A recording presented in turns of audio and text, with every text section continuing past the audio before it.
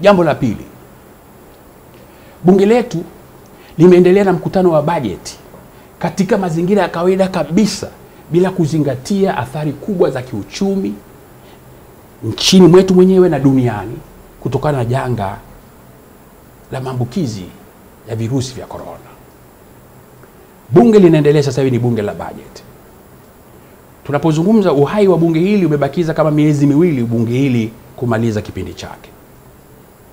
Lakini wabunge tunajadili bajeti ya serikali ambayo imeanza mzunguko wake, yani budget cycle ya serikali inaanza Oktoba Novemba ya mwaka uliopita. Inakuja kuhitimishwa tarehe 30 Juni, ambako tarehe 1 Julai tunaanza mwaka mpya wa serikali. Sasa katika misingi hiyo, budget tunayojadili maoteo yake, projections zake zilifanyika tangu mwezi wa 8 kule, wa 9, wa 10, kwamba serikali inaweza kupata mapato kiasi fulani, uchumi utakwenda na hii, uchumi wetu utakuwa kwa kiwango hiki. Haya ndio mambo tumekuwa tunajadili. Lakini ugonjwa huu wa corona umekuja kuzuka katikati ya budget cycle yetu. Yaani ugonjwa ambao umekuja kuibuka hapa kuanzia Januari, Februari, Machi kaanza kushika kasi. Katika kipindi hicho chote ambacho ugonjwa huu umekuja kuibuka, tumeona madhara makubwa sana ambayo yanapatikana katika nchi yetu, kwa sababu mapato mengi sana ya serikali yataathirika, biashara nyingi zitaathirika. Sasa sisi tuna ushauri mahususi kwa bunge na kwa taifa letu. Kwanza, katika jambo hili la bunge kuendelea, serikali iwasilishe kwenye bunge katika misingi ya dharura, ambapo utaratibu wa kawaida hautatumika. Tusijifunge na kanuni za bunge wakati watu wetu wanakufa. Tusijifunge na sheria tulizozitunga wenyewe za namna ya kujiongoza, tukiruhusu watu wetu waendelee kuangamia. Kwa hiyo serikali iwasilishe kwenye bunge katika misingi ya dharura, ambapo haitafuata utaratibu wa kawaida wa kikanuni wa kibunge, taarifa rasmi za athari za kiuchumi za janga la corona, kipekee kuhusu hali halisi ya maoteo ya mapato ya serikali.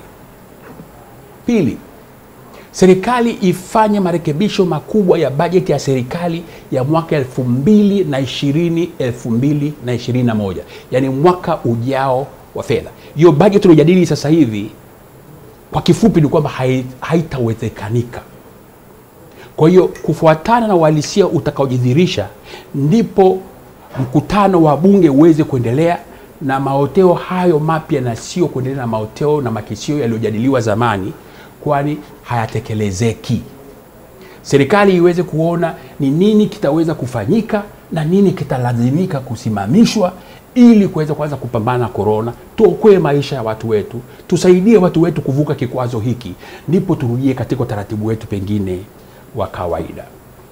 Sasa mbali na hayo, vile vile kuhusiana na bunge, hadi tunapozungumza, ndugu wa Tanzania wenzangu ambao mnanisikiliza mahali kokote, niseme tu sababu ya tatu ambayo tunataka kuishauri na kuielekeza serikali sana na dunia ifahamu, ni kwamba hadi leo tunapozungumza,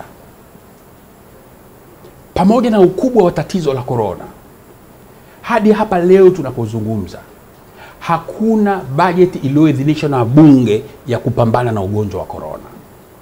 This is very, very serious and devastating. Kwamba tuna janga ambalo dunia nzima inaona, Watanzania wote wanaona, kila mmoja ameguswa, aliyeugua na ambaye hajaugua, mwenye biashara na mwenye ajira, aliye mkulima au mvuvi, hakuna mtu ambaye hajaathiriwa na corona. Na tunaitegemea serikali yetu ndio iwe mstari wa mbele kupambana, kusaidia kututoa katika tatizo hili. Lakini serikali, matumizi yake yote ya fedha yanaidhinishwa na bunge.